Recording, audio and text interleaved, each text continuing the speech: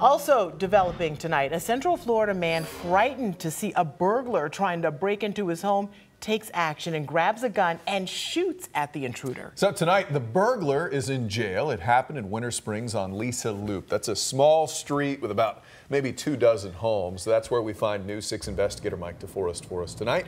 Mike, police say this burglar hit several other homes in that area, right?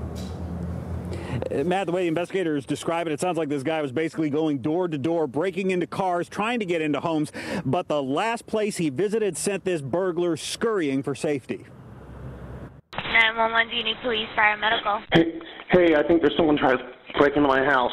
Surveillance cameras capture a burglar sneaking into the screened enclosure of a Winter Springs home. Little did he know the homeowner was inside watching and reaching for his gun. They were wearing a hoodie. Black hoodie. And there was a flashlight on my back, in my back porch. And I shot through my back window.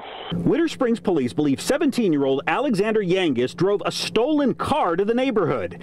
Investigators say he then burglarized at least 3 vehicles and tried to get into at least one other home before he snuck into this yard. Surveillance video shows the burglar running for his life as the homeowner opens fire. Yangis escaped without being shot, say police, but authorities soon found him walking around the neighborhood wearing a soccer jacket that he allegedly stole from one of the cars.